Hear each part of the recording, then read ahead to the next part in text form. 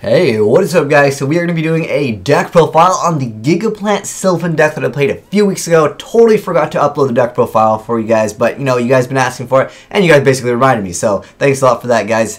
But anyways, let's go ahead and go into the brief little deck explanation, then we'll get on with the deck profile, and then I'll explain the choices as we go along. So first off, the playstyle of this deck is a relatively fast deck, and it has a lot of potential in the future simply because it has this card called Sylvan Charity, which makes the deck absolutely crazy. I mean, it's basically a graceful charity. The way that this deck runs is it likes to excavate cards, which essentially is like milling cards, like kind of like how Lightsworn send cards from the deck to the graveyard. It's not the same thing as milling. They're calling this excavate, so it's not like a discard, it's not like you send from the graveyard. You are excavating it. It's a new thing in Yu-Gi-Oh! And that means you reveal them, then you send them to the graveyard. Usually what happens is you get to send the monsters, and then you don't send the spell and trap. Those basically go to the bottom of your deck, and sometimes you can change the order. So think of it as a Lightsworn deck with a little bit more control, although there is sometimes still a luck aspect in the deck. But it's a relatively fast, explosive deck. You can go for pretty big, huge plays, which I really like in Yu-Gi-Oh! Going for these huge plays. But at the end of the day, it's still an archetype, and some of you guys know I love decks that just work together. I like the creativity. There is more creativity with this deck because I'm playing Gigaplant, so this really allows me access to making different monsters that the deck normally wouldn't have access to, especially with getting back Spore multiple times with Gigaplant. It can become pretty nasty, but it's a relatively fun deck, and in a good player's hand, this is a very combo-licious deck because, you know, I'm playing a different build. I'm not playing a traditional Sylvan deck, which can be considered better, but, you know, we'll have to wait and see what other support they come out for the future. But anyways, let's go ahead and do the deck profile. If you guys want to check out how the deck actually plays, because it is pretty fast and it can really overwhelm your opponent really fast. But anyways, let's go ahead and get started. I'll put a link down below in the description box if you guys want to check out gameplay from this deck, but now let's get started. So first off, we're playing one bad boy over here, Hermitry. This card is basically one of the best cards in the deck. The reason why I only play one of it is because you can get it back multiple times, and it really becomes a problem for your opponent. If this card gets its effect off multiple times, you're at a huge advantage in the game. And to top that off, he is a bad card to draw, just as a heads up. That's why I'm only playing one. But don't worry, you can recycle him a lot. Basically, your best play first turn in this deck, majority of the time is going to be like Lone Fire into this. Sometimes you can go for this. This is absolutely crazy. I still can't believe that this is a card. It's Graceful Charity, and there's like no downside other than, oh, you can only activate one of them per turn. Like, as if that's a downside. Like, what if Graceful Charity was legal and said you can only activate one? I'm sure we would still play 3 of them. But anyways, we'll get into that card later. But Hermitry makes it so you can excavate one card. So basically, send one card from the top of your deck to the graveyard. If it's a plant, you get to draw one card. So not only do you get that like plant effect, but then you get a draw card, so that's like a +2, sometimes even plus more. Like, it depends what you're sending, but otherwise you place it at the bottom of your deck. And if this card is excavated, so a lot of these cards have effects when, like, half of their effects are going to be sending cards or excavating them from the deck to the graveyard. The other effect is when they are sent from the deck to the graveyard, they get some other effect. It's called excavating. I'm just going to keep on saying sending it from the deck to the graveyard because it'll make more sense for you guys, and it's pretty much the same thing. Next up we have, oh wait, forgot to explain his other effect. So if he is excavating, which means if he's sent from the deck to the graveyard, you get to look at up to 3 cards from the top of your deck and then rearrange them in any order. Now, most of them say up to 3, up to 5, up to some number, and the thing is, like, I don't see why you'd want to choose less unless you're setting up to like the top 7 or something ridiculous like that. But yeah, I don't see why you would want to change it. I think that, you know, it's kind of irrelevant. Let's say up to 3 cards. There's no reason why you'd want to choose less. Very, very rarely. I don't know, for whatever reason, if you're going to change it, but it's always going to be the most, you're going to get most bang for your buck if you choose more monsters. I mean, it wouldn't make sense to choose less. Next up, we have 2 Sagekoya or Sakajuya, I don't know. Anyways, this card is pretty awesome because he is level 7, so that allows access to rank 7 monsters. And even though the Sylvans have a rank 7 monster, I still find Dracosac and Big Eye to be the best. This card basically has the potential to bounce stuff as long as you have the right setup, but most of the time, Big Eye is Big Eye. I mean, this card allows for OTKs more than I would say Big Eye and Dracosac. But, you know, I still think these cards are relevant. I mean, you don't need to play 3 of these. I still think, I mean, basically, this is like a mist worm at some points. You could just bounce a bunch of cards, and a lot of times you can just win. So it's like an OTK-oriented card, whereas these cards, they're just huge advantage gainers. He also has a really insane effect. I mean, he's really easy to summon, too. And when you summon a monster sent to the graveyard, you can special summon this card from your hand. That's pretty easy, so he's not dead like this guy over here. But he also has a really other insane effect. So when he's excavated, you get to target one Sylvan spell/trap card in your graveyard and add that target to your hand. Now there are other Sylvan trap cards which I decided not to play because we're going for a Gigaplant build, but that effect is insane. That means you can just add back Graceful Charity. So not only is Graceful Charity at 3, there's other cards that can basically search it out, and there's also the ability to re-add it back, which I don't even know. Konami, I mean, they banned Stratos. Okay, well, I mean, for the TCG, so I stopped questioning at that point. I mean, heck, they made 6 Sense legal. We're talking about those same people here. But this card is going to be absolutely crazy. We already know this is confirmed secret rare for TCG, but, you know, it's going to happen. Next up, I'm playing double Gigaplant. I recommend you guys to play 2 because it, you know, allows... Well, I mean, it allows access to this if you play 2, but the thing is, Gigaplant is still a really nasty card, and that's the way I've designed this deck. There's also another card which I'll talk about in the future, but this card is absolutely crazy in this deck because that allows you to just keep on bringing back Hermitry, keep on bringing back this guy over here just from being level 7. Basically, this deck can basically throw at a field, and if your opponent doesn't do anything, think of this basically like a Red Ice Darkness Metal Dragon. It's a really, really insane card. And you just can bring out Lone Fire and go into it. And there's also this card over here, obviously. It technically has a very little downside. I mean, it is an equip. I mean, equip's kind of considered slow right now in Yu-Gi-Oh! Well, I've been slow for like a long time, but the ability to, when this card is sent to the graveyard, target one normal monster in your graveyard and special summon it, that means you could re-special summon Gigaplant, and then like, you summon Gigaplant, however you get it out, Lone Fire, whatever, call the Haunt, you bring him out, and then you can just equip Supervise to it, and then you get its effect to special summon, and then like, if that doesn't go, or anything happens, Gigaplant dies, you can bring back Gigaplant. It's pretty self-explanatory. It's absolutely ridiculous. But next up, we're playing one Flower Knight. A lot of you guys told me to play more of these. I mean, I don't recommend you guys to play 3 of them because then you're going to have potentially clogging hands. I don't really like drawing it. I mean, it just excavates the top card, which is 1, which is like not nearly as good as, you know, cards like this, which are set cards, or, well, they're like flip effects. But this card is pretty awesome when you excavate it because that means you can make it so you top deck Graceful Charity. But I think 2 is okay. I just like to tackle 1 because like I just don't like the way he plays. It's just my personal taste on it. You know, like I said, you can play more if you want.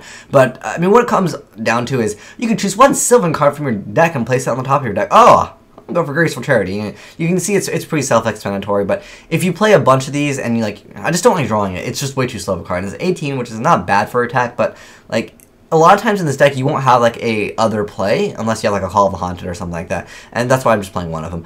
Next up, I play triple Martial Leaf. This card is amazing. So this one lets you pop monsters. This one lets you pop spell and traps when they are excavated.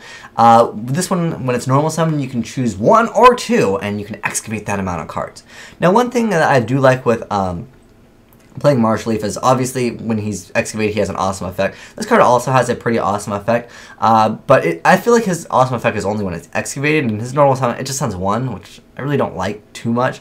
But I am playing Fragrant Storm in this build. I mean, if you play Mirror Match, this is like the free pluses for days. This is like +2, potentially +3. You know, it becomes ridiculous. But for the most part, when I summon like Flower Knight, or if I happen to draw Martial Leaf and I just summon it, I usually just go for a Fragrant Storm because like they're just too weak. This card never survives 15. This might be able to survive, but for the most part, it's just, there's no other play. Like, I'm not playing any Spell and Trap because I'm playing enough cards where, you know, there's a lot of cards in this deck because you excavate, you know, you want the highest chance to, you know, hit those monsters. That's why I try to play a higher monster count than my Spell and Trap. But, you know, Martial Leaf is still a fantastic card nonetheless. Next up, we're playing Lone Fire Blossom. Well, I'd play 3 if you could play 3, but you can only play 2. Basically, like I said, guys, most of the time you're going to be going for this, or unless you have, you know, like the right setup, you want to go for it, you know, whatever card you need to go for it, hey, go for it. Dandelion, because, you know, when it's excavated, you get 2 tokens, allows you for better access to Synchro Summoning, although you can definitely drop this guy over here. I mean, it's not really like, it doesn't have too much synergy in the deck, in my opinion. I just love it because it's Dandelion, and it works well when you excavate it, just for the tokens, because I like to Synchro Summon. If you don't really want it, you don't have to play it. I would say it's more competitive probably if you played without it, because it has very little synergy with the deck. But next up, we're playing 3 Komoshu, and they changed the name of this card. Anyways, it's just the Sylvan Mushroom card. Anyways, this card's pretty awesome. Like I said, you pop Spell and Trap, and then when it's flipped face up, you can mill 5 cards, 1 through 5. It just, Why doesn't it say up to 5? Why does it say a number 1 to 5? But then these cards over here say like up to, I don't know, Yu-Gi-Oh, right? But anyways, he's pretty awesome that, you know, like I said, he's Pop Spawn Trap, but he gets to excavate 5 cards, which is, I think it's a little crazy, especially since, you know, he is a flip effect, so, well, when he's flip face up, so he technically isn't a flip monster, but he has effect where when he's flipped up. But anyways, 2,000 defense is pretty nasty. Like that's a pretty decent, like, you know, first turn play. I mean, sometimes some decks just can't get over that first turn. But next up we have Spore. Spore is good because I like to synchro, and it works really well with this. Really is what it comes down to. You just be like, oh, bring back Spore. Bring back. If Glow Bulb was a god, heck, I'd play Glow Bulb too. You can also play Copy Plant. That's an excellent card in this deck because if you already have another monster, you can just Copy Plant another level. I actually recommend. You know what, we're gonna do this live because, like I said, Daniel has very little synergy, and this card lets you synchro, and that's pretty cool. So let's go ahead and drop one of these in right now over Dandelion, because honestly, like I said, I feel like Dandelion, it doesn't have that great of synergy, but it does have that token ability, but Copy Plant can just make it so, like, if you've gotten a monster out with Gigaplant, like, you go Gigaplant, get back Lone Fire, grab anything, or bring back a Copy Plant later on, and then you're good to go from there. Yeah. Copy Plant's amazing, so he can target one face-up plant monster on the field to have its level become equal to the selected monster's level until the end phase. So that means a lot of access to pretty much most of your extra deck, and that's pretty awesome. Next up, I play 3 Peacekeeper. This is another card where I really don't like to draw, but it has a lot of great effects. But anyways, so when a Thermal Summon, you can excavate 1 card.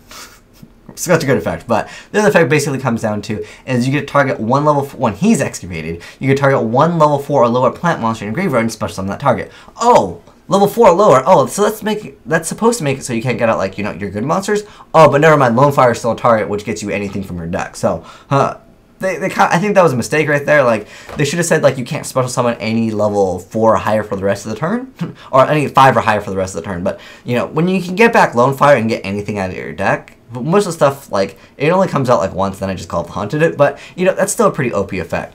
But next up I'm playing, I don't even, Turbo Sprout? I don't know how to pronounce some of these names, but anyways, this is, it almost looks, it reminds me of Celebi if you guys have heard of Pokemon, but anyways, Sylvan Turbo Sprout, I think? Turbo Sprout? Yeah, okay. I played through this, I hate drawing this card, but it's another one of those where if you, you know, excavate it, it's awesome. So, when it's special summon, you can excavate 2 cards, or either 1 or 2. But anyways, then you get to excavate that many, and then if this card is excavated, you get to special summon 1 level 1 plant type monster from your deck, and that allows you to special summon this. I just like to get this card in the graveyard as quickly as possible, but then when this card is special summoned, you also get to excavate. So that's pretty awesome. I like that aspect, but for the most part, he is also level 1. A lot of times in this deck, like, since I'm bringing back this level 1 guy over here, it just helps to be able to make formula. A lot of times, once you go for, like, you only really need, like, I mean, heck, you could probably make Quasar in this deck, to be honest. I don't know how, like, necessary it is, because a lot of times when you go for these type of plays, you can go into, like, Black Rose, and Black Rose is actually really good in this deck. For some of you guys that don't know, Black Rose actually has, well, he's meant for plants, although he is a dragon. He has a really awesome effect that you can banish 1 plant type monster from your graveyard to change 1 defense position monster your opponent controls the face of attack position and reduces attack to 0. So sometimes that can be, like, you know, just a game finisher move right there. Maybe they've got a bunch of monsters and they got a face down, I don't know, Spirit Reaper. You can flip it, make it 0. Good to go. So there's a lot of things that you can, you know, really damage some people with, and also Spirit Reaper's obviously face down, so, like, it wouldn't get, you know. But then you can just keep on smacking, you know, or Marshmallow, or something couldn't be destroyed by battle. I don't know, Partial, that, not that anyone really plays X-Sabers anymore, but, you know, hey, it's there. But, you know, this card is definitely an awesome card in the deck. Next up for the Spell and Trap, we're playing 3 Fragrant Storm. It's a fantastic card in this deck because the way I've designed it is I try to make it like a turbo deck without Upstarts, without Reckless, because like I said, you want the highest chance to excavate your monsters, and I'm already playing a bunch of cards you know, that aren't monsters, that if you excavate, they don't do anything, they just go back. But this card allows really insane draw power, especially, that's why I'm playing 3 Peacekeeper and 3 Turbo Sprout, because, like, you don't need this card. Once it gets special summoned, you you try to excavate and you hope for the best, and if it doesn't go well, oh well, it doesn't matter. You can just get rid of a Fragrance Store, draw one card, and if it's a plant type monster, you reveal it and you get to draw one more card. So that allows a lot of sacking in the deck, especially when you're setting up with Sylvan Charity, which is really awesome. Which is the next card. You play 3 of it. It's pretty awesome. So you draw 3. Oh, by the way, this card does work with Mystical Ref Tunnel, which is really nasty. But you draw 3 cards, you reveal 2 cards in your hand, including at least 1 Sylvan card, and you place them on the top of your deck in any order. If you don't have any Sylvan cards in your graveyard, reveal all the cards in your hand and place them on the top of your deck in any order. Obviously, it has kind of like a semi-allure of darkness, but it's not really like that negative. But this card is insane. Like, how is this card legal and how is it at 3, but Stratos is still banned, right? Next up, we have 3 Miracle Fertilizer. This card's pretty self-explanatory. A lot of times in this deck, you don't really need your normal summon because you're going to be just going for your special summons anyways. Most of the time, your normal summon is like Lone Fire, or like you can set a card, or you can summon this. But like, your normal summons in this deck that aren't Lone Fire are very, very weak, I would say, in this deck. So most of the time, this won't really hurt you. But once per turn, you can select a plant type monster in Gigaplant and special summon it. Oh no, you can't normal summon. But don't worry, because you can special summon it as many times as you want, which is absolutely crazy. But most of the time, you're going to be going for Gigaplant, you're going to be getting Gigaplant's effect, and then you're just going to keep on doing some shenanigans. Now, the thing is, obviously, you know, since you can't normal summon, you can't resummon your Gemini monster. But you have this card called Supervise, which makes it, oh, it's cool, bro. It gets its effect, and then whenever you go for your plays and Gigaplant goes away, you just bring back Gigaplant. So it's a pretty OP card in that aspect. Like, the combination with Miracle Fertilizer and Supervise works fantastic. So I think these 2 cards work very well, especially with Gigaplant, obviously. Next up, Supervise. It's pretty self-explanatory. You equip to Gigaplant, it's the only target, and it gains its effects. And then when this face-up card is sent from the field to the graveyard, you target a 1 normal monster graveyard, special summon it, which means Gigaplant. This card only works with Gigaplant in this deck. I mean, there are some other cards that do work with Geminis. I can't think of them right now. There is one card that searches out something. I think it's like a Gemini Butterfly card. But Geminis aren't really a thing in Yu-Gi-Oh! So I figured, you know, it'd be cool to bring them back. That's basically why I built this deck. Next up, we have Mount Sylvania. But anyways, its effect is you can send 1 plant-type monster from your hand or face up from your side of the field to the graveyard to choose 1 Sylvan card from your deck and place it on the top of the deck. Which all comes down to Sylvan Charity, which is like searchable. Like, you're getting rid of a card, but like it doesn't make up for how awesome Sylvan Charity is. It's a really OP card. That's basically what this is used for. Also, once per turn during your opponent's end phase, you can excavate the top card of your deck. So that's pretty awesome. It lets you have a little bit of you know, utility for it. But for the most part, you're putting this card to use this card as quickly as possible and as many times as possible. Next up, lastly, for traps, just triple Call of the Haunted. The way I see this deck is it's a really aggressive deck, and the thing is, you don't really need your traps to stop your opponent's play because you're just not going to give your opponent that turn. You're just going to go for Call of the Haunted, bring back your Gigaplant, normal summon Gigaplant, get out another card. I mean, heck, you can Gigaplant for another Gigaplant, which is insane, and then equip that other Gigaplant that you ran out with Supervise to bring out another monster. So you can kind of see how quickly the deck can get, especially when you bring back this card and you abuse this card, then you get to excavate more cards, and then perhaps draw, and then you have this card, which is, you know, decent. You can back Lone Fire to special release from the deck. Like, the deck has a lot of options just to go for, you know, really big plays. And if your opponent stops your first play, I mean, you have 3 Call of the Haunted, you have 3 Miracle Fertilizer. Get your play off. Just get your play off and just OTK them. That's basically how this deck can play. And sometimes you can luck sack them really hard with this card and basically win from just this card alone. If you mill the right cards with this, if you just mill, like, even just milling 1, it gives you a decent amount of advantage, especially if this card survives, because this is technically kind of a synchro deck, because you can bring back, now that I've thrown in Gigaplant, you have a lot more options. As far as monster goes, in the extra deck, we are playing 1 Jeweled Red Dragon RP. I'll mention the cards are a little bit more obscure. Oh, this card is definitely obscure. Queen of Thorns. So this card's awesome, especially if you're playing against a deck that like only likes the Synchro or XYZ. Each player must play 1,000 life points to normal summon or special summon a non-plant type monster from their hand. So there are certain decks that, I mean, minimum, that's like at least 1 to 2,000, like if they're going to go for like a play. And that becomes really nasty for a lot of decks. Now, unfortunately, it's not just special summon in general. It has to be from their hand, so it pretty much is like inherent special summons. But, you know, it also makes them take 1,000 for normals. So some decks get additional normal summons. Well, if you play against Evil Swarm, well, you just get lucky with this card over here and just be like, oh, see you later, Ophion. But, you know, Evil Storm is a deck where they get additional normal summons. Hunters get additional normal summons. Constellars. So, I mean, sometimes you can put your opponent into the point where if they're under 1,000 life points, they just can't summon. And at that point, you win. So, I love this card. It's a pretty awesome card, and you know, it stacks people pretty hard. That's what is it? I like this because it allows kind of faster options for it. There are times where it's a little bit difficult to make, but once you have Spore, though, it sets it up pretty easy. Now that I throw in Copy Plant, this will be a much easier card to make. This card's fantastic, is what it comes down to. If you can make it when your opponent's at really low life, because then they can't do anything. Throw out an Ancient Fairy Dragon, because, you know, I'm playing Field Spell, and, like, it's not bad in that aspect. It also has the effect that you can special summon a level 4 lower monster from your hand, although I don't think there's really anything that you would really want to go for. Maybe a Copy Plant, just to make something if you really want to just like bounce something. You need to get rid of something immediately. I don't know. The options are there, but I'll mouse over them. I'm trying to think of any that's really necessary to mention. I think there really isn't anything to mention in this deck. One thing I do need to mention is I do recommend you guys to play Gachi, because there's a lot of times versus slower decks where when you set this card it survives, and then you set another one, they attack it and it survives, and then from there it doesn't really do anything. So like I was like, well, you know, Gachi's a decent card. Let's see you throw up a decent monster that not only is defensive but technically can be offensive, because you're gonna be boosting up all your monsters by 400 attack as long as you have both of the attachments on it. So I think that Gachi is a fantastic card in this deck. But man, what a long deck profile. But there's a lot of cards that need to explain, you know, reasons why.